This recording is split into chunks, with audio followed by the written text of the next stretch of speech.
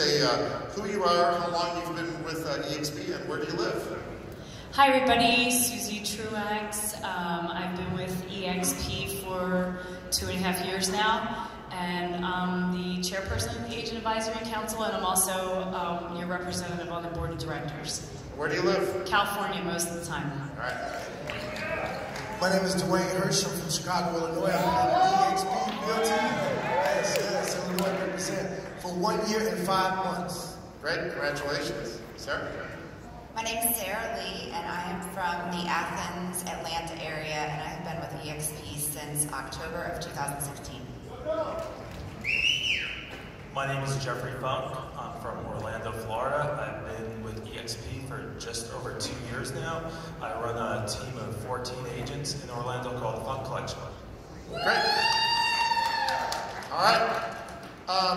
All of you, we have a lot of new agents here. The Agent Advisory Council has been around almost 3 years, I think 3 years in April if I remember. Sarah, I'm going to start with you. You were part of the original group. Can you tell us, speak to the agents that don't know anything about the Agent Advisory Council. What was kind of the original goal and maybe how is it evolving? Yeah, so the original goal of the Agent Advisory Council was to capture the agent voice, and it has been really an evolution. When I think we started, we had 2,500 agents, maybe not even quite.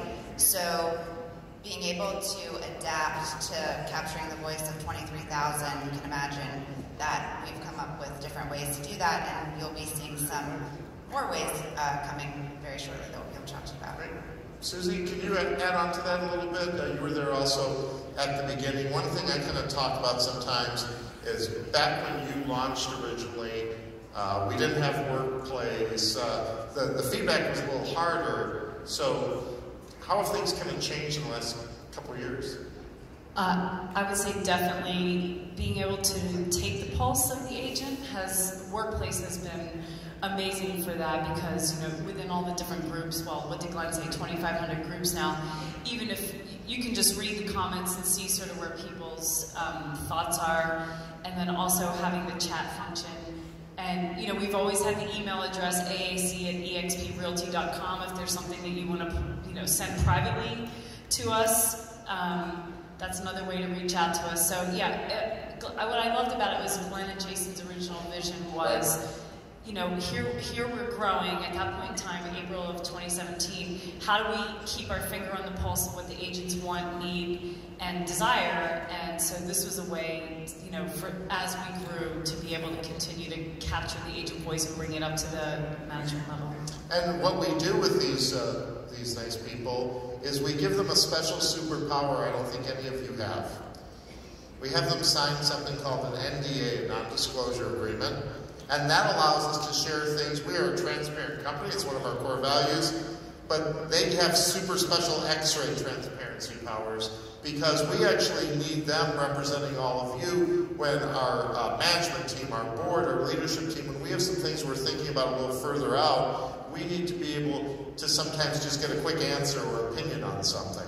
And they're super helpful there that we can share things in those meetings that eventually the rest of you will hear about, but we're able to ask them some early questions and not have them go to jail. So that's really helpful as well. Jeff, you're one of the newer members of the group. What do you see as the role of the Agent Advisory Council today? As the newest member of the group, it's really interesting seeing the Agent Advisory Council, how it's evolved. And we're not only getting information from you, but we are getting the information from the company. As a team leader and as an agent with EXP, we're so fortunate to be in a company that is so agent-eccentric and obsessed. We are the most obsessed company in the world.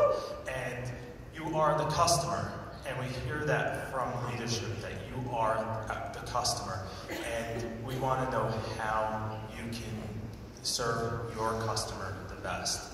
Great. And Dwayne, you're the other new member.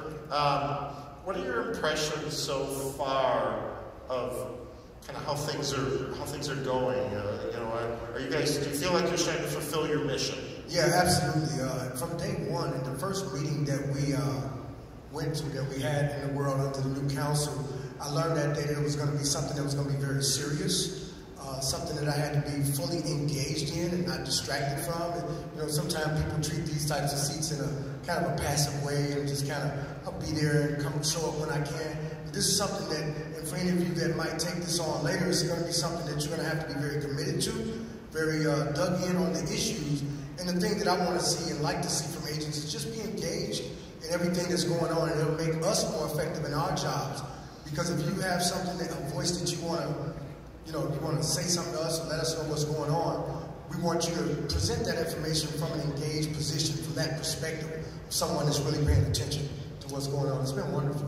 And I want to thank Susie and Sarah and some of our former Agent Advisory Council members, and some that are not on stage with, there's other members as well. They worked super hard at the beginning of the year, redoing the charter for today's EXP. We have an actual charter. You can go into the work group and see it. And pretty soon, it's going to be nomination time, right, Susie?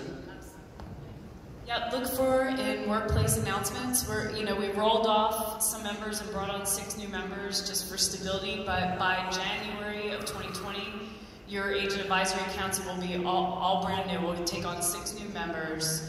So I think we're going to have nominations coming out either in November, December. Yep. And one of the things that was super important to us was to make sure that we got a diverse cross-section of our agent population. Not all agents from one state, not all agents from one rev share group, different ethnicities, different voices to represent all of you, because we are EXP. Great. And Sarah, what makes a good member of this group? Like, how should you think about it? Yeah, so that's a great question. I think that one is you need to be very invested in the culture at EXP, because that's what our role really is. It's to collect the agent voice and then to protect the culture as we grow. So being very vested in that is important. And then also, as Dwayne mentioned, being able to dedicate the time, because it does take time, and it's just not, it's a disservice to the board and what EXP has created with the Agents Advisory Council to not be able to spend that time and energy. Yeah, and I think one of the hardest things that, as I've kind of worked with kind of both generations of the board, is it's super easy to talk about your own ideas and concerns, but to strategically kind of speak for many agents. Speak for all.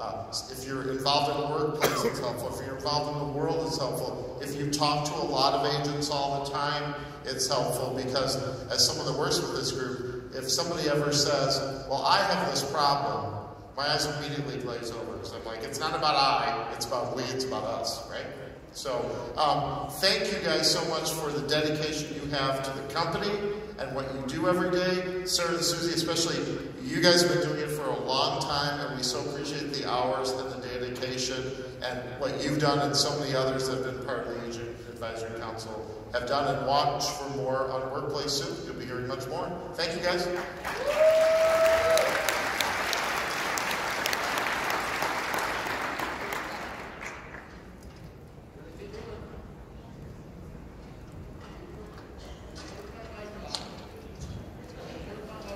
Because I've spoken too much, they turned my mic off.